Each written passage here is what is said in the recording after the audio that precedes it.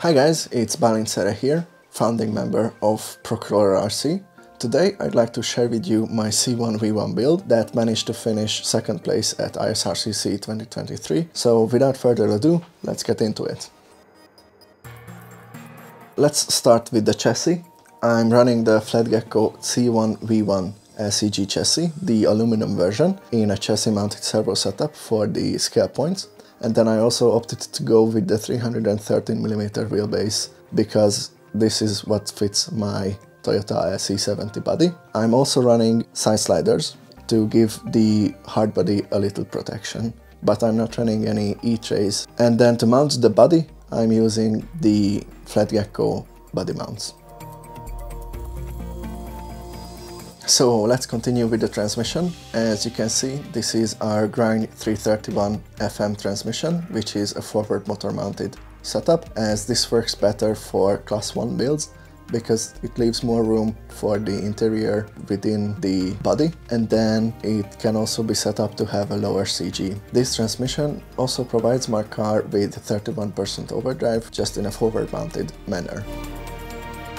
For the axles, I'm running AR44 based SSD diamonds with all axial internals and brass knuckles also from SSD. I love them because they are plastic housings, so they slide over the rocks easily, and they also have an incredible steering angle, so it's easy to maneuver around the course with these axles.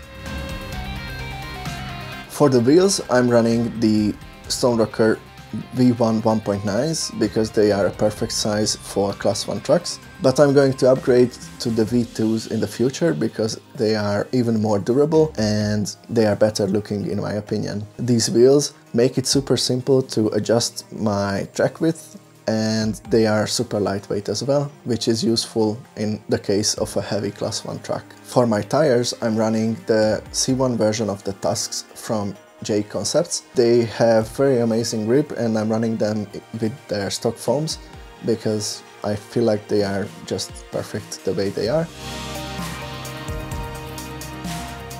As you can see, I'm running the Traxxas big bores on this truck as well, with the shock cap mod and Loshi springs and 30 weight oil. But as for the springs, I opted to go with the orange ones, the most firm ones, because I feel like these are firm enough to keep the truck steady, even with a heavy hard body on it.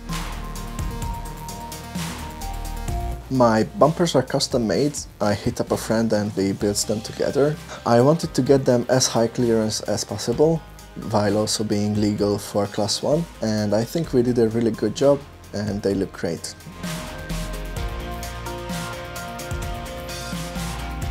I feel like I have a fairly nice set of electronics in this car. My servo is the old and trusty Torres 7 from PROCRAWLER.